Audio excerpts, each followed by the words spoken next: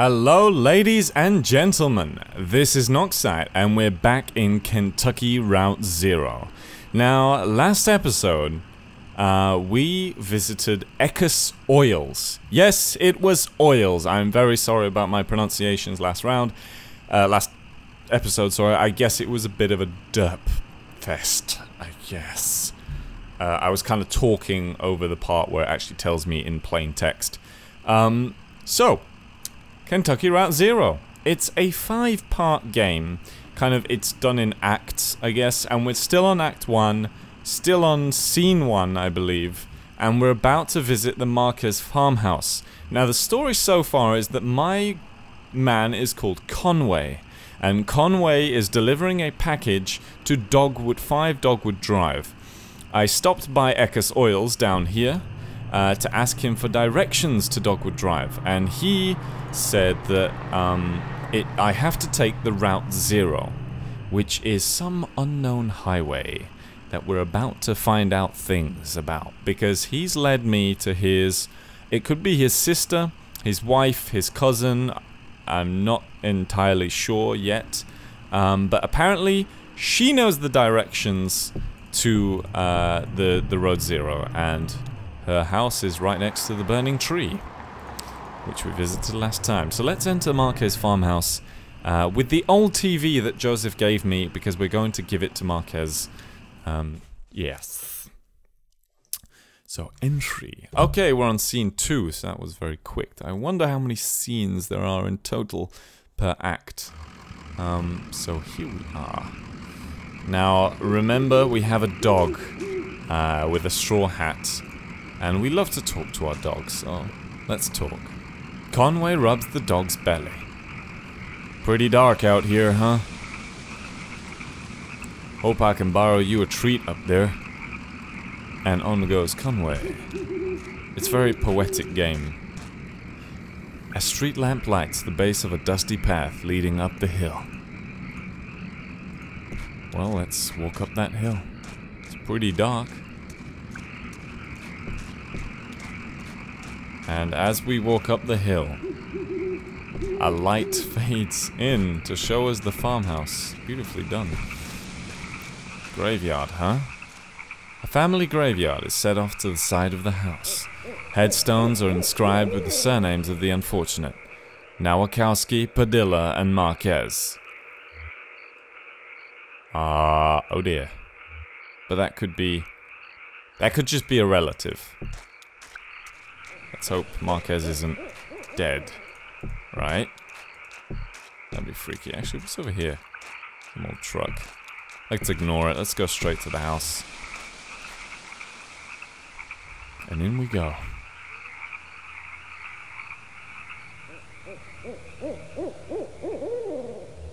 Light switch. We walk into the house, and we turn on the light, and there stands a woman. Weaver. I was just thinking what a lovely house we have. Do you like it? Have you been here before? Did you happen to see an owl? No, I have never been here before. I know. It must be very strange to you. I was here when this house was built, so it's never been strange to me.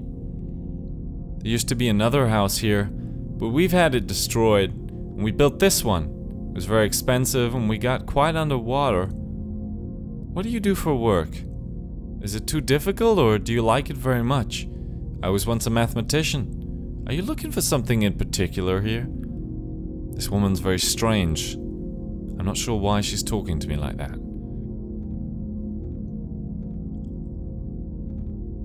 I'm looking for the Zero. Oh, you're lost. And that old blind man sent you. Is that right? Of course he did. He's nice. Did he say anything about me? Did he send along a gift? So Joseph was a blind man. Explains the saying of breathe the road, as that is really the only thing he can do.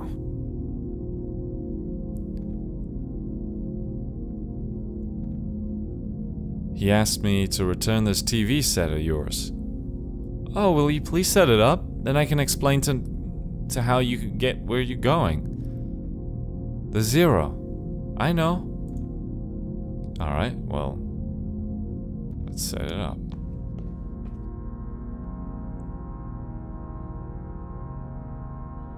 What is going on?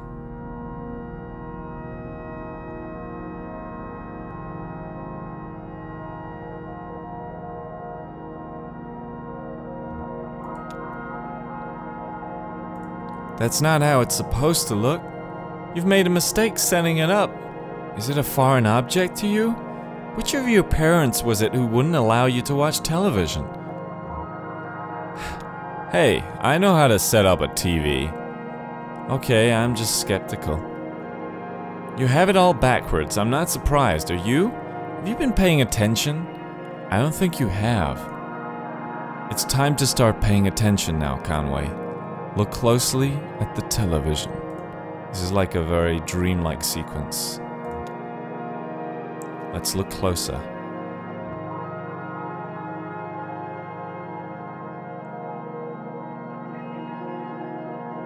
What's going on?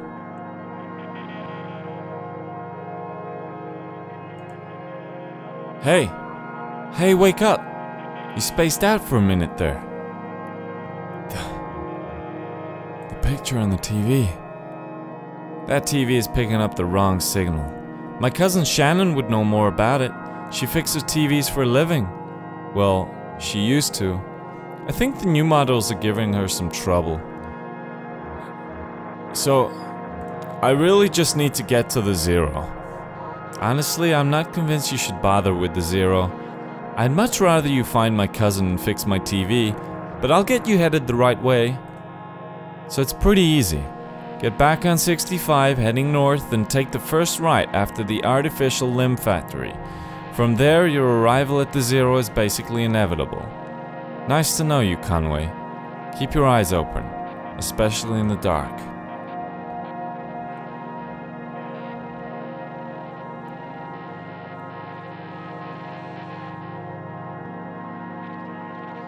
And she's gone.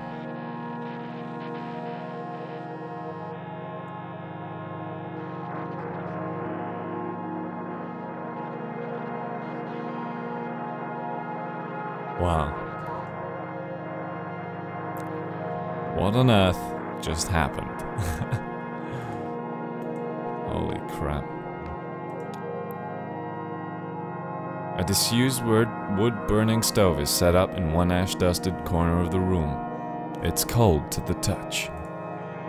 Hey, a second, there was a car here. She took the car and escaped. Damn it. An abandoned spider web stretches across the bottom of a saucepan. A skillet is seasoned with dust. Well, looks like there's nothing else in this house, so we better leave. I wonder what I'm doing. I really do. Well, at least the broken truck is still here.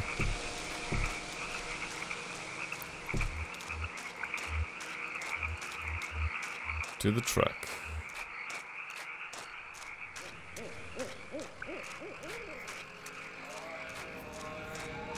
Hey, who left the radio on?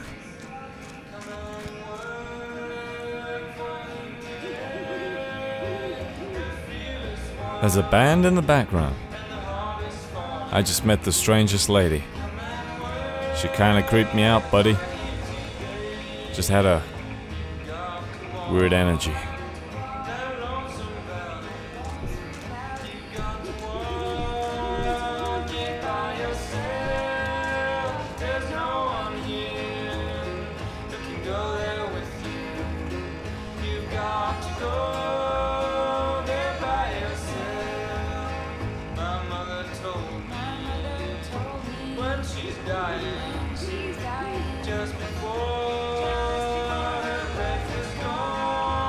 These lyrics.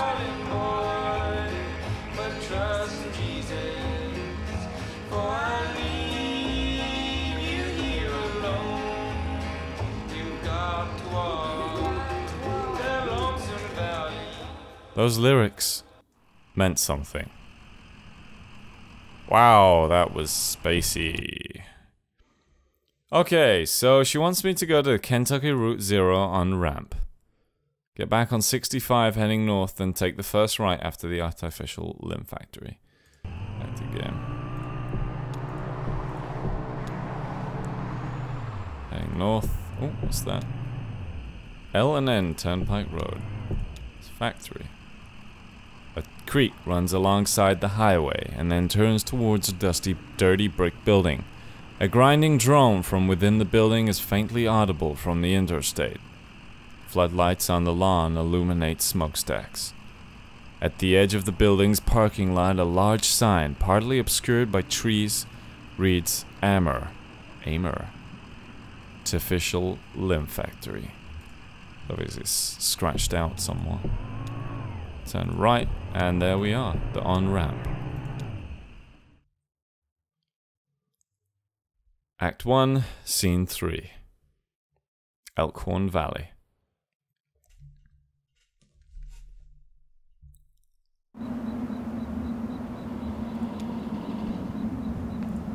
Conway brushes some dirt off the dog's hat. How's it going, old man? Hey, you got something on your hat. Did you pick that up on the road? Don't you ever get tired of nosing around strange places? I love my dog. He's so cute.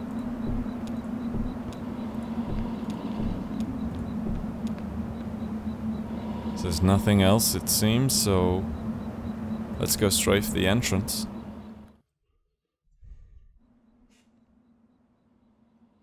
And there's a lady.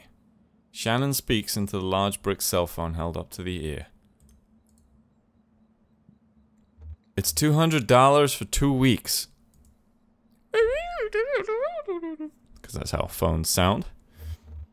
I guess he can't kick me out for another week or two. Yes, I appreciate that, but... Okay, I'll talk to you tomorrow. Love you. Hangs up the phone and puts it away. And here approaches Conway. So this must be Shannon, the person who fixed his TVs. Excuse me, ma'am. I saw the light was on and I'm looking for the on-ramp to... Are you here to kick me off the property? Oh... No, I guess you don't belong here either, do you? Are you just out wandering? Well, I do drive a lot. Just me and the road mostly when the sun's out. You sound lonely. Nah, I get by. Here's what it is. I drive deliveries for a shop called Noxite Antiques, and I'm out trying to finish this job. What kind of stuff are you hauling? Antiques, good stuff. Lysette has a sharp eye for the little good it's done her lately, you know. It's just the one recession after another. Everybody's selling their old stuff cheap, but nobody's really buying. I have a delivery for 5 Dogwood Drive, and I can't remember ever seeing that address before. Now, I heard I need to take a highway called the 0. So I met this young lady, name of Weaver Marquez, and she sent me this way. And so here I am. Uncommon kind of place for an on-ramp, but that's what it's been like so far anyway with... What? The 0, is that around here? I've never heard of the damn 0. That doesn't sound like a real highway, but I know Weaver.